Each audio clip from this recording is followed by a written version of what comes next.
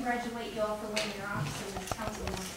I would like to begin by stating that if you have not read the charter yet, you need to get a copy and read it in order to understand everyone's position and your responsibilities. If you do not know what is in the charter, then you don't know the proper rules and procedures that the city should follow. As members of council, you are here to provide oversight. You should be helping the taxpayers. You are not working for the mayor, you are working for the taxpayers. No more rubber stamping.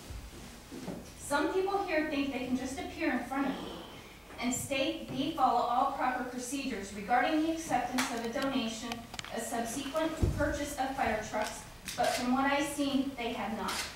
First, allow me to point out that in the Charter, Section 505, item number 2, forfeiture of office, the mayor shall forfeit office if the mayor violates any express prohibition of this charter. Second, Section 507, item number 1, the mayor shall have the following powers and duties: execute, enforce, and obey the ordinances of the city and the laws of the Commonwealth of Pennsylvania.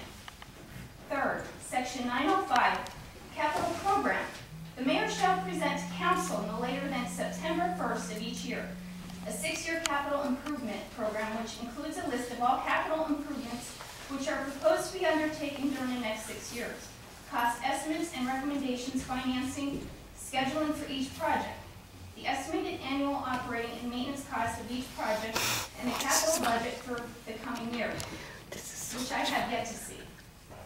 Fourth, Section 909, council action on capital program. The council shall hold a public hearing on the capital improvement program and capital budget for ensuing year.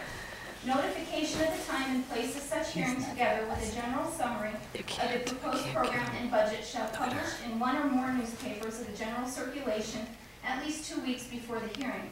After the public hearing, council shall adopt the capital program and capital budget with or without amendment on or before the 31st day of December of the current fiscal year. Did council take any of the aforementioned action in late 2005 or 2006 regarding these fire trucks? I ask because there are 2 individuals present here, well, actually one, Kathy Kane obviously didn't make it, who are here at the time who may be able to answer this question. Where was the city controller? Was his office misled about this as well? Whose policies and procedures were the mayor going by? It's obviously not the charter. Council, if the mayor does not choose to forfeit his office, I'm asking you tonight to request an outside agency to perform a full investigation of this matter and to ask the mayor to step down. With 2 former police chiefs present, I would like to remind all present that if you suspect wrongdoing, it is a crime to not report criminal or suspected criminal activity. Now, I, as a citizen, have been told 2 things by sworn affidavit provided by the city admin member and city council legal counsel. That number 1, no specifications, bids, contracts, or invoices for this $860,000 purchase exists. Number 2, and further, even if they do exist, I had no right to see them as money came from an anonymous source. So what laws have you chosen to violate? The right to know law or the city charter? I have other questions regarding this $1 million donation and purchases. However, I am not going to waste any more of your time or mine.